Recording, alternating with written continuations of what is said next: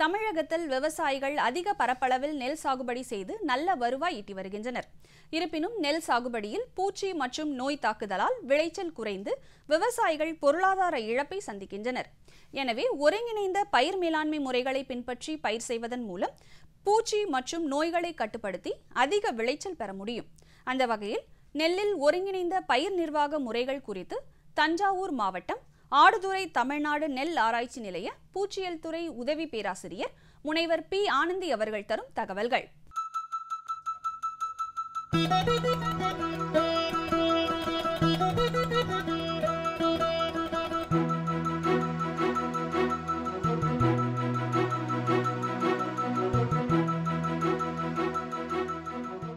நம்ம விவசாயிகள் என்ன நினைக்கிறோம்னா, பூச்சிகளை நம்ம பார்த்த உடனடியாக நம்ம மருந்துகளை தெளிக்கணும் அப்படின்னு நினைக்கிறோம்.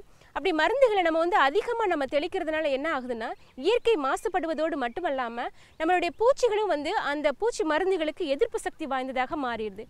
அதனால் நம்ம என்ன பண்ணலாம் அப்படின்னா, அந்த பூச்சிகளை சரியான நேரத்தில் சரியான விகிதத்தில் சரியான முறைகளோடு நம்ம அதனை கட்டுப்படுத்தணும் அப்படிங்கிறத நம்ம இன்றைக்கி பார்க்க போகிறோம். அதுக்கு பேர் தான் நம்ம ஒருங்கிணைந்த பூச்சி நிர்வாகம் அப்படின்றோம். அதாவது ஒருங்கிணைந்த பூச்சி நிர்வாகம் அப்படின்னா வேதியியல் முறைகளை மட்டும் நம்ம நம்பி இருக்காமல் நிறைய முறைகள், அதாவது குணாதிசய முறைகள் இருக்குது, அதே மாதிரி உயிரியல் முறைகள் இருக்குது, அதே போல் பார்த்திங்கன்னா நம்ம கைவினை முறைகள் இருக்குது, உளவியல் முறைகள் இருக்குது. இந்த மாதிரி எல்லா முறைகளையும் நம்ம கலந்து அந்த பூச்சிகளை நம்ம கட்டுப்படுத்துறது தான் ஒருங்கிணைந்த பயிர் பாதுகாப்பு முறை. முதலாவது உளவியல் முறை.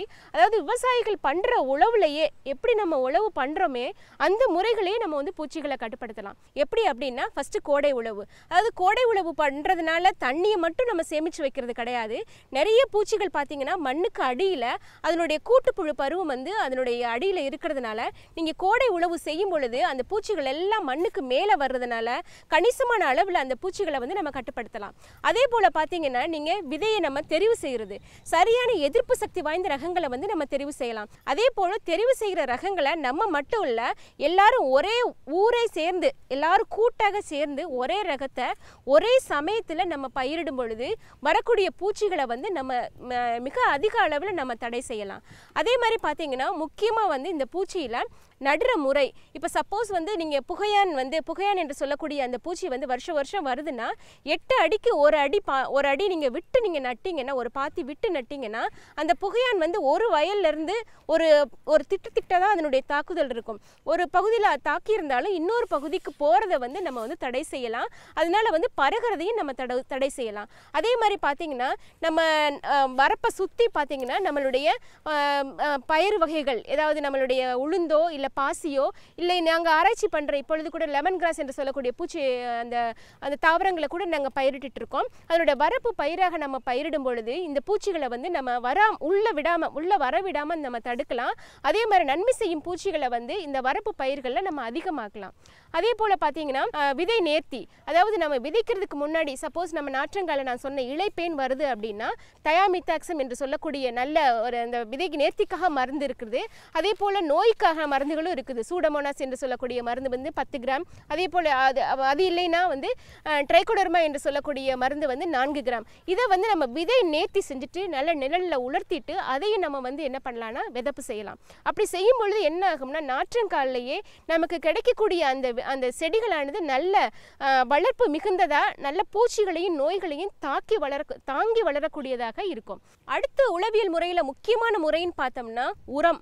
அதாவது உரத்தை, தழைச்சத்து உரத்தை சரியான விகிதத்தில் பயன்படுத்துவதனாலே நம்ம பூச்சிகளை கட்டுப்படுத்த முடியும். இப்போ தழைச்சத்து உரத்தை நம்ம மொத்தமாக அப்படியே நம்ம போட்டுறாம அதை 4 முறையாக பிரித்து நம்ம இடுவதனால நம்ம பூச்சிகளை நம்ம அதாவது சாறு உறிஞ்சும் பூச்சிகளை முக்கியமாக இலை மடக்குப்புழு என்று சொல்லக்கூடிய பூச்சியை நம்ம கட்டுப்படுத்தலாம். அதை நம்ம என்ன பண்ணலாம்னா, வேப்பங்கொட்டை பருப்போட ஜிப்சத்தோட இதெல்லாம் கலந்து நம்ம போடும் பொழுது நம்மளுடைய இலைக்கு கிடைக்க வேண்டிய, நம்ம செடிக்கு கிடைக்க வேண்டிய அந்த தழைச்சத்து உரம் சரியான விகிதத்தில் கிடைக்கிறதுனால பூச்சியை தாங்கி வளரக்கூடியதாக அது இருக்கும்.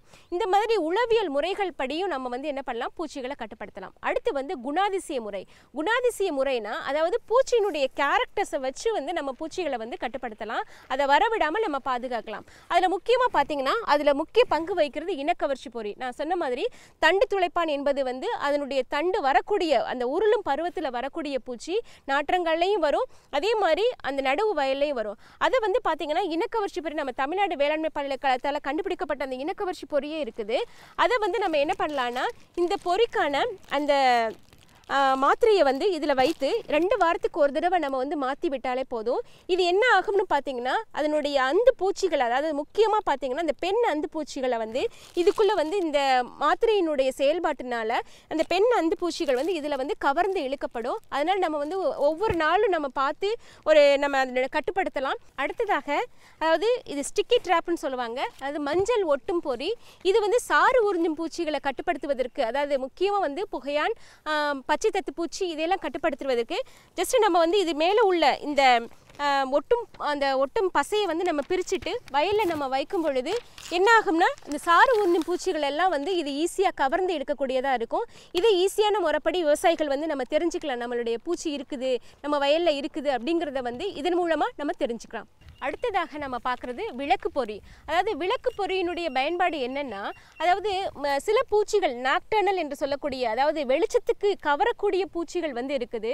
இவை என்ன ஆகும்னா அந்த வெளிச்சத்தை நோக்கி வரக்கூடிய பூச்சிகளாக இருக்கும். அதனால் நம்ம என்ன பண்ணலான்னா ஊரில் நம்ம எல்லாரும் சேர்ந்து அமைக்க முடியும்னா ஒரு ஏக்கருக்கு 5ங்கிற அளவில் வந்து நம்ம அங்கங்கே ஒரு 3 மீட்டர் இடைவெளியில் வந்து நம்ம வந்து இதை வைக்கும் பொழுது என்ன ஆகும்னா அந்த பூச்சிகள் வந்து அந்த வெளிச்சத்துக்கு கவர்ந்து வரும். அதனால நம்ம ஒரு குறிப்பிட்ட அளவில் வந்து ஒவ்வொரு நாளும் அந்த பூச்சிகளை வந்து நம்ம கலெக்ட் பண்ணி நம்ம கண்ட்ரோல் பண்ணுவதற்கு அதுக்கு நம்ம ரொம்ப வசதியாக இது இருக்கும். அடுத்தது நம்ம பார்க்கக்கூடியது உயிரியல் முறை. அதாவது உயிரியல் முறை அப்படின்னா நம்ம அதாவது உயிர்களை கொண்டே நம்ம வந்து பூச்சிகளை கட்டுப்படுத்தலாம். அதாவது முக்கியமாக பார்த்தீங்கன்னா ட்ரைகோகுரமா என்று சொல்லக்கூடிய முட்டை ஒட்டுண்ணி.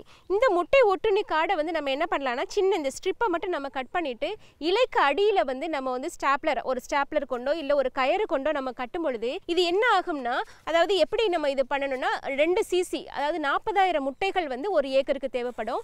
இதை வந்து ஒரு 10 நாள் இடைவெளியில் நட்ட 30 நாள்ல இருந்து 10 நாள் இடைவெளியில் ஒரு 3 தடவை இலை மடக்கு புழுவுக்கும் ஒரு 2 தடவை வந்து இலை குருத்து பூச்சிக்கும் நம்ம வந்து அங்கங்கே நம்ம வயலில் வந்து நம்ம இதை ஸ்டாப்லர் பண்ணி விடும் பொழுது இது என்ன ஆகும்னா நம்மளுடைய தண்டு புழுவாக இருக்கட்டும் இலை மடக்கு புழுவாக இருக்கட்டும் அதனுடைய முட்டை பருவத்தை போய் தேடி போய் இதனுடைய முட்டைகளை வச்சு அது வந்து கொன்றும். அதனால முட்டை பருவத்திலேயே நம்ம வந்து பூச்சிகளை கட்டுப்படுத்த முடியும். நன்மை செய்யும் பூச்சிகளை கொண்டு நம்ம பூச்சிகளை வந்து கட்டுப்படுத்தலாம். அதாவது விவசாயிகள் மருந்து தெளிக்கும் பொழுது இதை கண்டிப்பாக நம்ம தெரிஞ்சுக்கணும். இந்த பூச்சிகள் நம்ம வயலில் இருந்துச்சுன்னா இது ரொம்ப நன்மை செய்யக்கூடிய பூச்சிகள், அதாவது பொறிவண்டுகள், அதே போல் பார்த்தீங்கன்னா தரைவண்டு என்று சொல்லக்கூடிய பூச்சிகள், அது மாதிரி எந்த வகையான சிலந்திகளாக இருந்தாலும் அதுவும் வந்து நமக்கு நன்மை பயக்கக்கூடியது. ஏன்னா இது வந்து சிறு சிறு சாறு உறிஞ்சும் பூச்சிகளை பிடிச்சு சாப்பிடக்கூடியது. அதனால இந்த பொறிவண்டுகளையும் நம்ம வந்து வயலில் அதிகமாக பிடித்து விடுவதனால பூச்சிகளை வந்து நம்ம கட்டுப்படுத்தலாம். கடைசியாக இப்போ வந்து எந்த முறைகள் நமக்கு ஒத்து வரல அப்படின்னா கடைசியாக மட்டும் நம்ம என்ன பண்ணலாம்னா வேதியியல் முறைகளை பயன்படுத்தலாம். வேதியியல் முறைகள் பார்த்தீங்கன்னா ஒவ்வொரு பூச்சிகளுக்கும் சரியான மருந்துகளை வந்து நம்ம பயன்படுத்தணும், சரியான அளவில் வந்து நம்ம பயன்படுத்தணும். இப்போ பார்த்தீங்கன்னா நம்ம இலைப்பேன் அப்படின்னு பார்த்தீங்கன்னா தயாமித்தாக்சம் என்று சொல்லக்கூடிய மருந்து 25 WG 40 கிராம் ஒரு ஏக்கருக்கு வந்து நம்ம பயன்படுத்தலாம். அதே போல் பார்த்தீங்கன்னா தண்டு துளைப்பான இருந்துச்சுன்னா குளோரன்ட்ரனிலிப்ரோல் என்று சொல்லக்கூடிய மருந்து 18.5 SC அது வந்து பார்த்தீங்கன்னா 60 மில்லி ஒரு ஏக்கருக்கு என்ற அளவில் பயன்படுத்தலாம். இது வந்து நம்ம தண்டு துளைப்பானுக்கு மட்டும் இல்லை இலைமடக்கு புழுவுக்கு நம்ம பயன்படுத்தலாம். அதே போல் பார்த்தீங்கன்னா கடைசியாக வரக்கூடிய நம்ம கருநாவாய் பூச்சிக்கு வந்து அசிஃபேட் 70 SPயை வந்து நம்ம வந்து அதே வந்து 2 கிராம் 1 லிட்டர் தண்ணிக்கு போட்டு அந்த நம்ம அசிஃபேட்டையும் நம்ம பயன்படுத்தலாம்.